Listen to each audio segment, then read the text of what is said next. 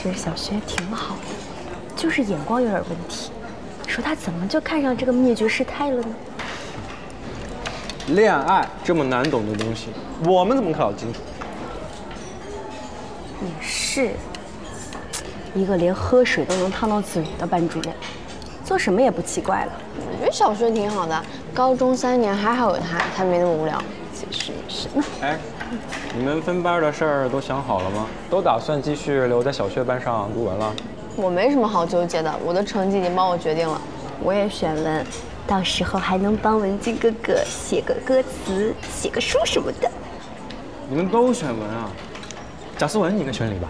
你猜错了，他选文。为什么呀？你各科成绩都很好，那选理应该更占优势。因为他喜欢地理。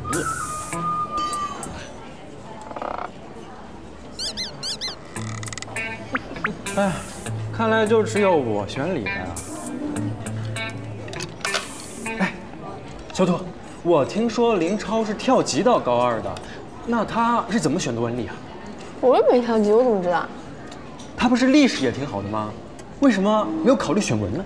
我又不是他肚子里蛔虫，我怎么会知道呢？你就不好奇吗？你就不好奇吗？我又不是他粉丝，我好奇这干嘛？你就……啊，你不好奇。吃菜啊，吃菜。